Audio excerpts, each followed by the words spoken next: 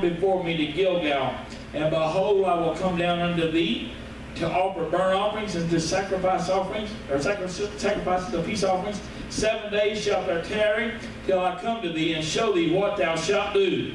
And it was so that when he had turned his back to go from Samuel, right then, God gave him another heart. Ooh. Hallelujah. God was the original transplant surgeon. Amen. Hallelujah. Amen. God said, I'm going to give you a new heart. Amen. So when he tells us he wants us to serve him and love him with all of our heart, our mind, our soul, and our strength. Amen. And that's the first commandment. We need to understand that God has got some great things for the people in this world today. Hallelujah. Amen. I want you to understand it's not a matter of what religion you are. God could care less what sign is outside of a property, or even if we got a sign or not. The only thing he's looking for is somebody who will sell out and say, God, whatever you got for me, that's what I desire. Hallelujah. Come on, he needs some hungry people today. He needs some thirsty people today. He said, he that hunger and thirst after righteousness and what? Shall be filled. Hallelujah. He's looking for somebody, amen, who will make up their mind to be different from the rest of the world. Oh, come on, Brother Driscoll. Are you saying I got to change my mode of dress? I'm not saying you got to change anything. I'm just telling you that when the Holy Ghost comes in, amen, when the inside changes, it automatically changes the outside. And if the outside doesn't change, it's because there's a heart issue going on. Amen. Hello. Amen. It's because there's a heart issue. Amen. You know, when a perfectly healthy guy goes out to play golf one morning, I mean, my cousin was one of those kind of guys. He was really a health nut. I mean, they did everything right. They ate right. Hallelujah. Where his brother's over here drinking alcohol like a fish and eating McDonald's burgers every day, all the unhealthy stuff. And I used to laugh because my cousin Glenn, the one that was real healthy, he would come by and he would make fun of him because he said, man, you don't stop eating them shakes, they're going to kill you. Eating them Whataburger shakes and them big fat hamburgers, they're going to kill you. And to this day, he's still eating them. Amen. But the guy that was the health nut goes out onto the golf course one morning and plays around the golf and comes back into the clubhouse with his buddies and sitting there at the table, and all of a sudden just falls over, dead. You know what was the problem? There was a heart problem that he didn't know he had, and he had just had a physical just a few weeks before then, from what I understood. But there was no heart problem detected. But there was a heart problem, and that was what killed him. Amen.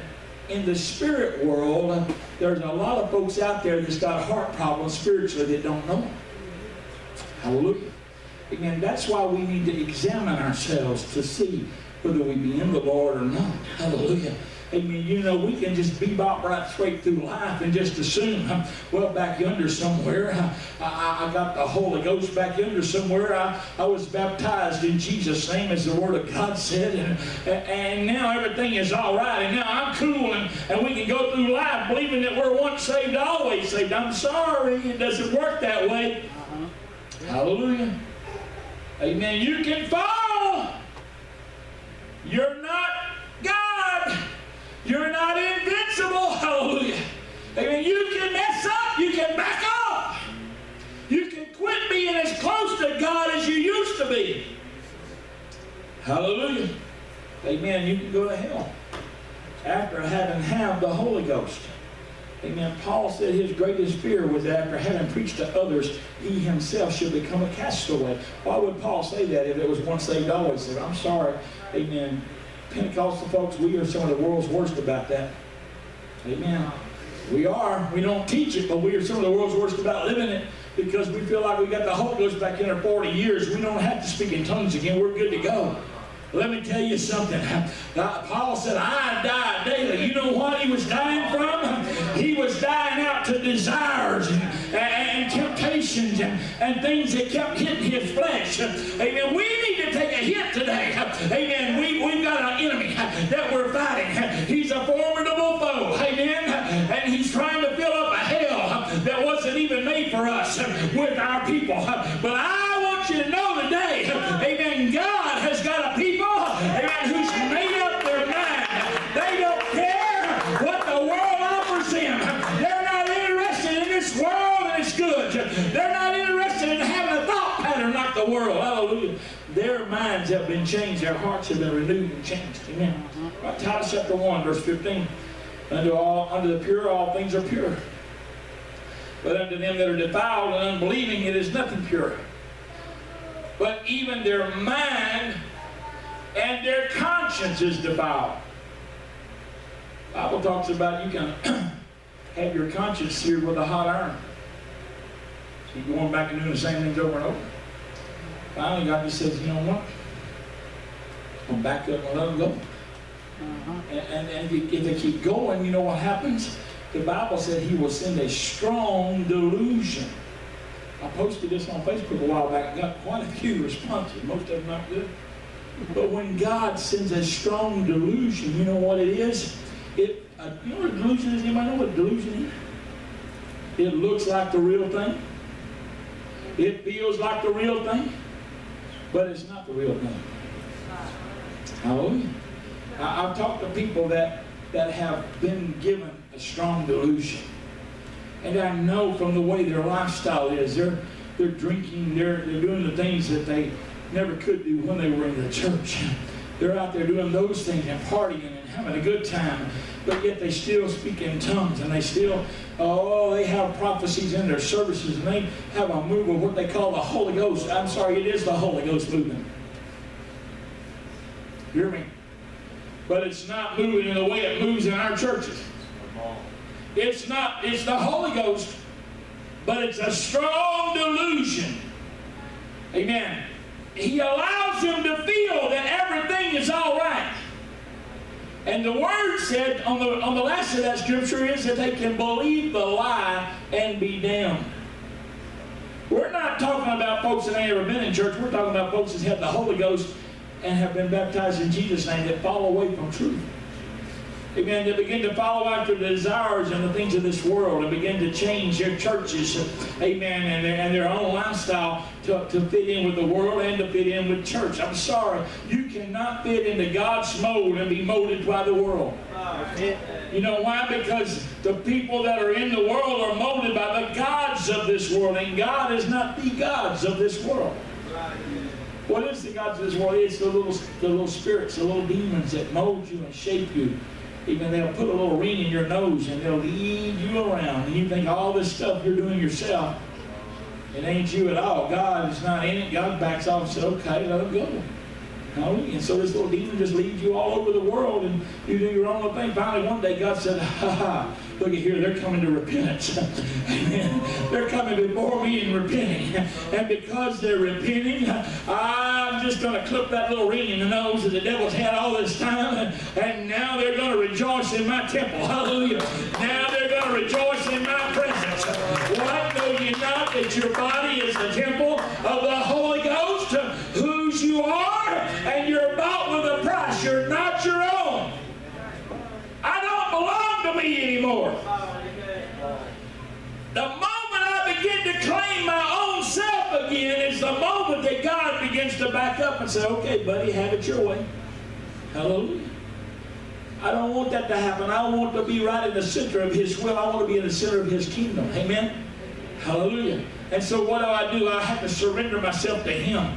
Amen. I have to give Him everything, Brother Rob. I have to let Him know, amen, that without a doubt, there's nothing in this world, amen, that's going to hinder me. There's nothing in this world that's going to hold me back. I'm going to be everything that He wants me to be. Hallelujah. Hallelujah. All right, so then let's go on. 2 Corinthians chapter 4, verse 4. In whom the God, little g, of this world, spirits of hell, in other words, have blinding the minds of them which believe not. Do this. When you're in the world, your mind is blinded. There's these little imps that run around all over where we don't see them. But they come right up and sit down right beside old Rob. He's in service and he's trying to worship. And this little imp comes up and says, you know what that old boy said about you on the job today, right? And Rob said, thank you, Jesus. Thank you, Jesus. You know what you ought to do? Tomorrow, you ought to just nail that dude. I was like, thank you, Jesus. Jesus. Thank you, Jesus. He's trying to worship. And this little imp, she said, what? You might as well just go on. You know, you're not going to get to church anyway. Why don't you, just go ahead and hit him tomorrow. Go ahead and do something. Not that I would do that, I'm just saying. We are tempted by the spirits of this world. Amen. I don't care how long you've lived for God. Yeah.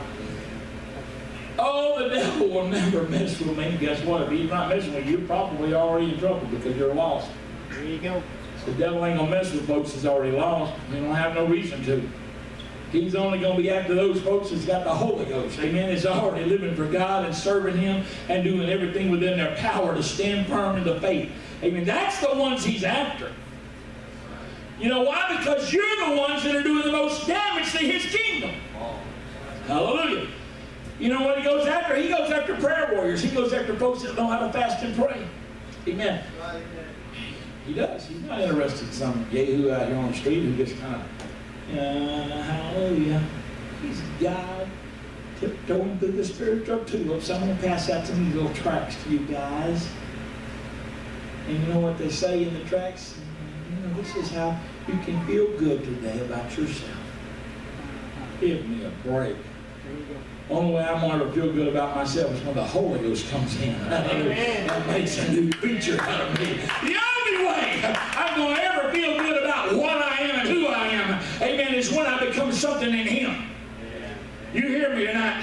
Amen. Y'all, some of y'all are turning me off, but I want you to understand, amen, the only way you need to be able to feel good about yourself is when you come in contact with God and that anointing of the Holy Ghost comes on you. Come on.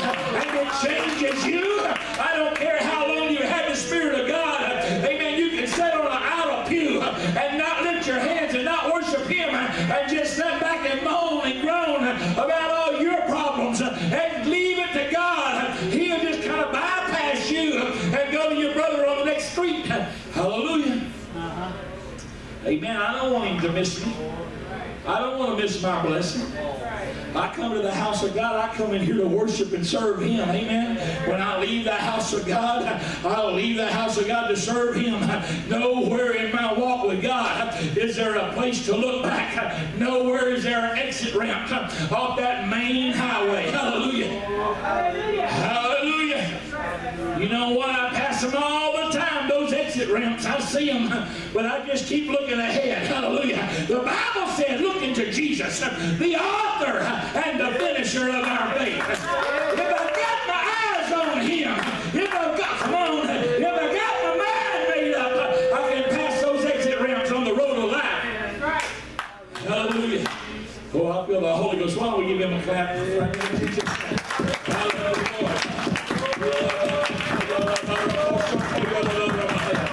My Lord and my God, I love you, Jesus. All right. In whom the God of this world has blinded the minds of them which believe not, lest the light of the glorious gospel of Christ, which is the image of God, should shine unto them. 2 Corinthians 8:12, for if there be first a willing mind, I mean, if you've got a willing mind,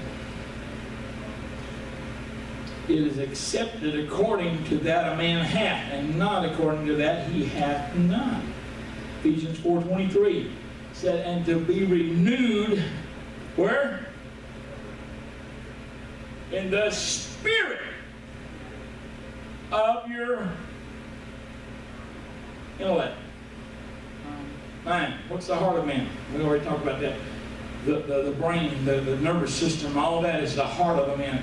Everything works. I learned a lot just by going to chiropractors over the years. Hallelujah. Amen. Everything you've got works off of your brain and spinal cord. That is your lifeline. That is the heart of man. Amen. Now, how do you know that? The Bible said talks about the thoughts of the heart were continually wicked.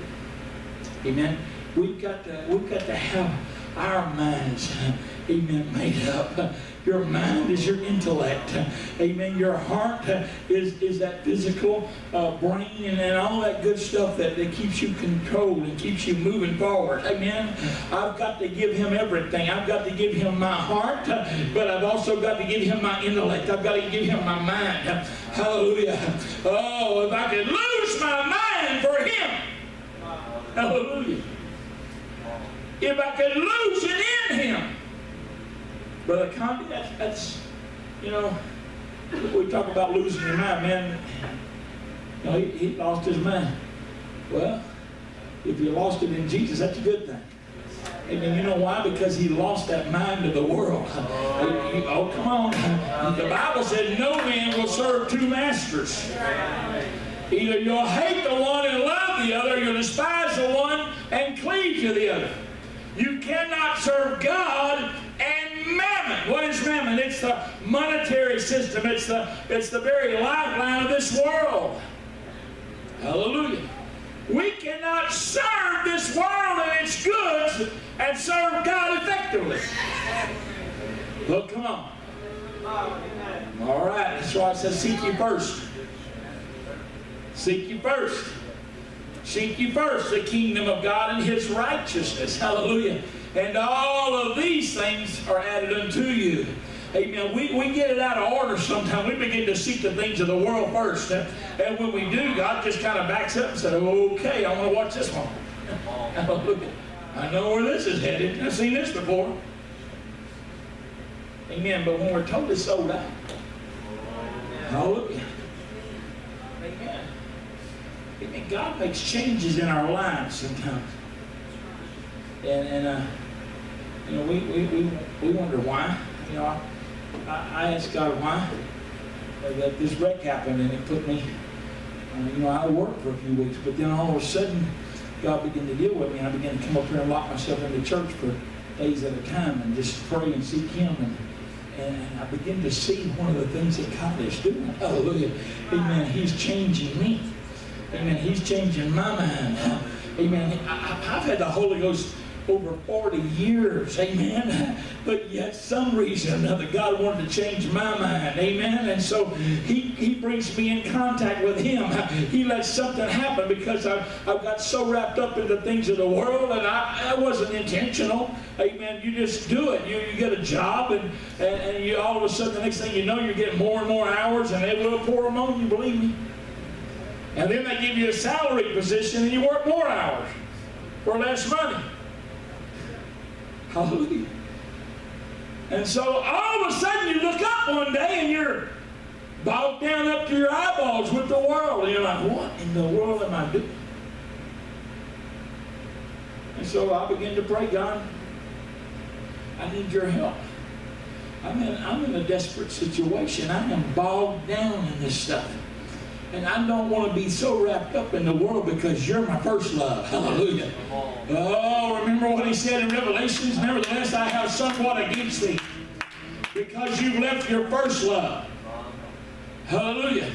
I don't want to leave Him. I don't want to fall out of love with Him. I want to get in more love with Him. Hallelujah. I want Him to be my main squeeze. Hallelujah. Amen. I want God to know He's the center of my life. I do revolves around Him, and if it don't happen because of Him, it don't happen. Hallelujah. Amen. So I've got my mind. I've got to have a mind change. You see, my mind's wrapped up with the world and all this stuff out here, and you can get so involved and so wrapped up in the world that you totally lose sight of God. You know that? Amen. All right. For if there be first a willing mind is accepted according to the man hath, and hath not according to that he hath not. All right? And be renewed in the spirit of your mind. You know there's a spirit in your mind?